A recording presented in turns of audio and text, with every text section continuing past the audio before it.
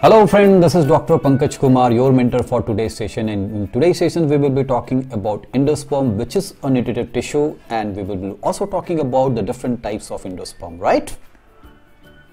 So we know very well that endosperm develops from primary endosperm nucleus after the very phenomena of the triple fuses, in which we have already discussed that the polar nuclei is going to fuse with the one of the male gamete, primary endosperm cells, which eventually develop into the endosperm.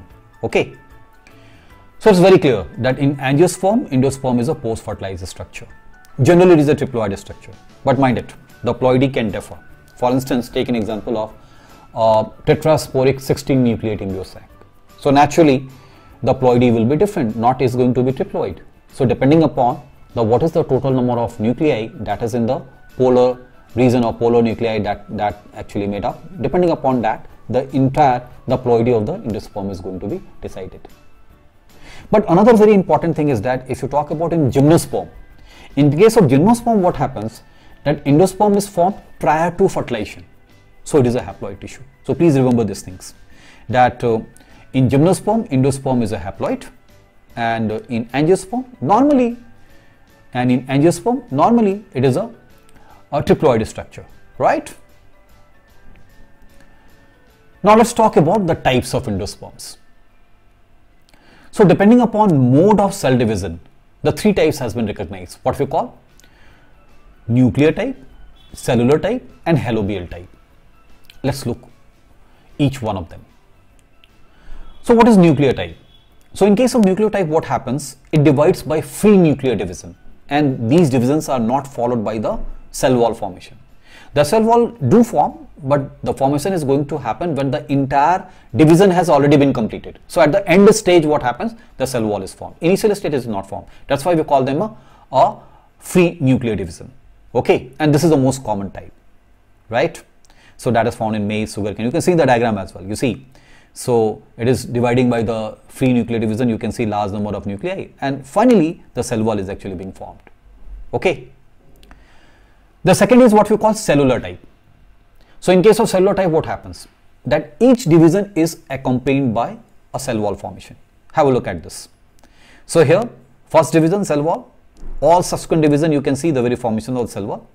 The final structure remains the same as we have seen in case of the nuclear type. Okay, but the mode of formation is different.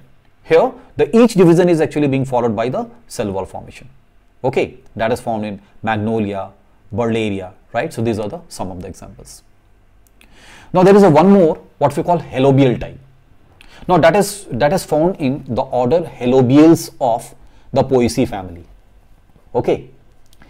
Now here what happens? That is a combination of cellular and the nuclear type. So the first division is a cellular type. That means it is going to divide into two cells, and within the two cells there is going to have a free nuclear division. Have a look at this diagram. You see, this is the first two division, is the cellular one, right? And then in both these cells there is a free nuclear divisions. But again here the final division remains the same, or final structure remains the same. So once again it is very clear that these types has been differentiated only on the mode of the formation. The ultimate structure remains absolutely the same. Okay. Let's talk about some other types of endosperm. For instance, ruminant endosperm. In case of ruminant endosperm, what happens? That their upper area or surface is uneven. And why it is due? Why it happens? It happens due to activity of the seed coat. You see the structure over here. Okay. So this is the endosperm. The seed coat is going to have some sort of intervention like this. So this is making them the uneven. Okay. So due to activity of the seed coat, ruminant endosperm is formed, and that is readily found in the family like Rubiaceae, Palmaceae, Annonaceae. So these are the families in which we find the ruminant endosperms. Okay. Now let's talk about one more, what we call mosaic endosperm. So here what happens? The endosperms bear different colors. You might have seen that in case of maize, some of the seed is going to bear some different color, dark yellow or light yellow, stuff like that. This is what we call mosaic endosperm, and that happens due to different color of the endosperms, and there is some genetical reason. And if you talk about the genetics, that happens due to jumping gene or transposomes. Okay, so this is what we call mosaic endosperm. There is one more, what we call syncytium endosperm. What is the meaning of syncytium? The meaning is multinucleus or multinuclei. And the typical example is that is a coconut or coconut water. You see, coconut water is a endosperm, or what we can say it is a liquid endosperm. So large number of free nuclei is actually present over there, and they act as an endosperm or nutritive tissue. Okay, this is what we call syncytium endosperm, right? Now let's learn some term. For instance, what is xenia? You know, whenever we observe some genetical effect of pollen grains on endosperm, we call them xenia. I repeat, genetical effect of pollen grains on the endosperm, then what we call xenia. But there is another term, what we call metaxenia. Now what is metaxenia? When the effect of pollen grain on structure outside the embryo sac is observed, okay, maybe on the ovary. Now what is metaxenia? When the effect of pollen grains on outside the structure of embryo sac is observed, maybe in the ovary, okay, then we call it as a metaxenia, right? So xenia, that is effect on the endosperm, but metaxenia, effect on the tissues outside the embryo sac, okay.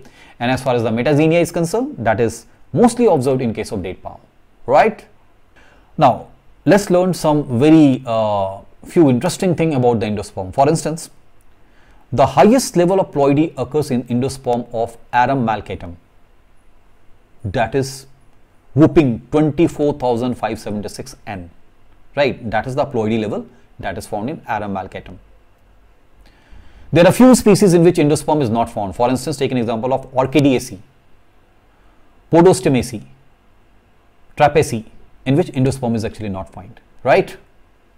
And in Loranthus and Santalum, you know, these are the parasite, okay.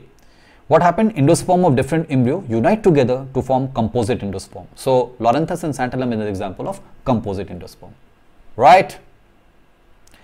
So that's all as far as the entire endosperm is concerned. I hope the very concept of endosperm is pretty clear. I would like to conclude with one simple statement, that endosperm is nothing but it is a nutritive tissue, and that is a result of the triple fusion.